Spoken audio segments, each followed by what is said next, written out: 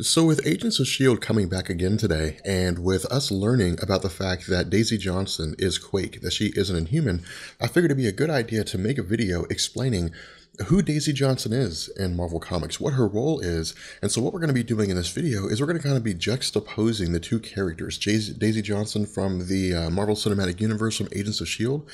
and Daisy Johnson from the comic books. So Daisy Johnson first appears in the 5-issue limited series Secret War. Now, this is not to be confused with the 1984 story of Secret Wars. This is a totally separate beast, and in fact, for a lot of Marvel Comics fans, the way that we differentiate is by simply referring to this story as Fury Secret War. But this was basically a 5-part limited series that was a lead into both Civil War and Secret Invasion. This is what Marvel used to set the stage for two different things. The first thing was to basically remove Nick Fury as the director of S.H.I.E.L.D. and to put Maria Hill in his place. This is the reason why Maria Hill is the director of S.H.I.E.L.D. with regards to the Civil War conflict. The other thing was that this was a lead up to the Secret Invasion storyline, whereby the Skrulls were replacing both superheroes, supervillains, and normal humans on the planet Earth so they could effectively take over the planet.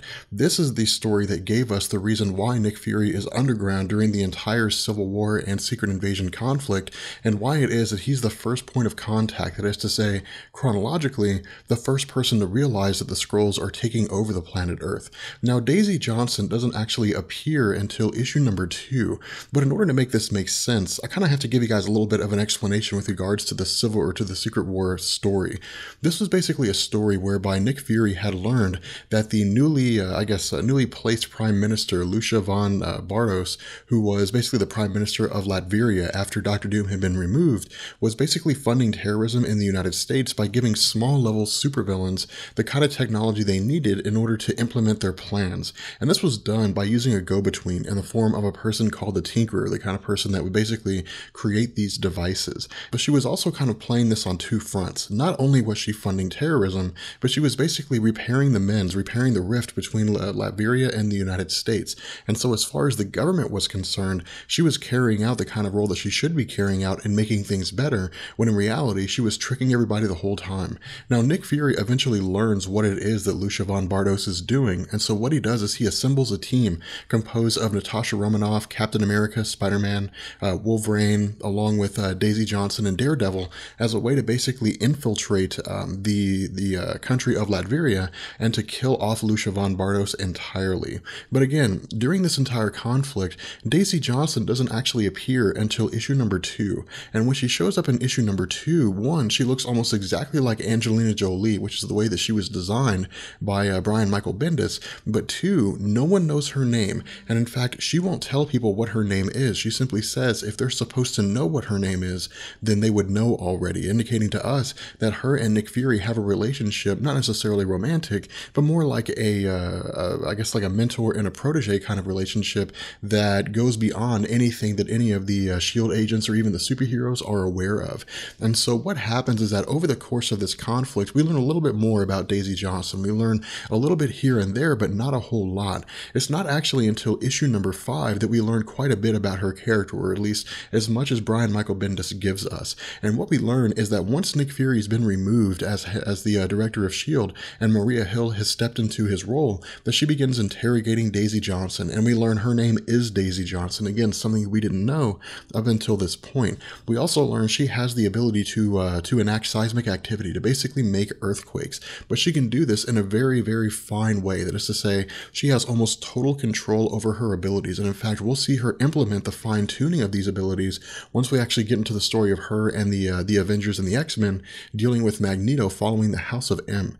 But with her character, one of the other things that Maria Hill basically informs us of is that no one knows who she is. There's not a single person that understands why she's there or what she's capable of.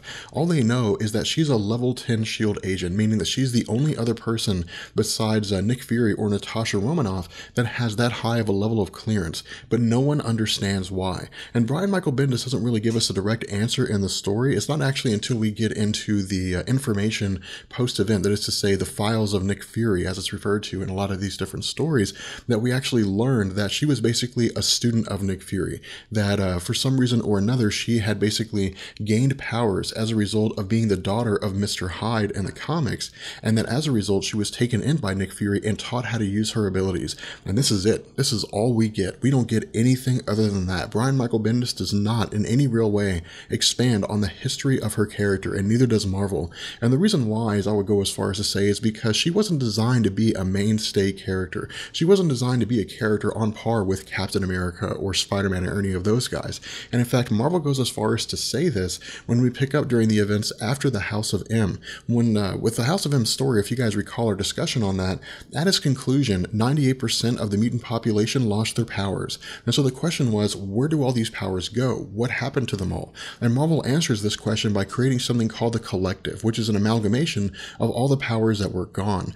And so once the Collective takes on various hosts, it actually ends up bonding itself with Magneto in Genosha. And when it does, Magneto has, becomes drunk with power, has hitherto unchecked abilities, and he's confronted by the X-Men and the Avengers alongside with S.H.I.E.L.D. agents, which include Quake. And so what Daisy Johnson does here is she uses her abilities to basically cause a murmur inside the body of a Magneto, effectively knocking him unconscious, using her earthquake abilities basically to create an earthquake inside the body of Magneto. Now, this is the first time that we actually see her use the moniker Quake, and the way this happens is that once the event is over and she had been fighting alongside the Avengers, she speaks with Captain America, believing that this was really more of a test, that the Avengers were wanting to induct her into their ranks, but Captain America says no. But what she says is that she would rather use the codename Quake if she's going to be part of the Avengers. Now, following this, she really just kind of falls to the background. She really kind of falls to appearing periodically throughout various stories, Dark Reign, things like that. During Secret Invasion, again, a story where the Skrulls were replacing humans, supervillains, and superheroes with Skrull replacements. She was a person who was a contact for Nick Fury. She was giving Nick Fury the information he needed while he was underground. She was one of the only people, or if the only person, who actually knew where Nick Fury was or what he was doing. But even then, he only really communicated by hologram. But in addition to this, she's also a character that was part of Age of Ultron.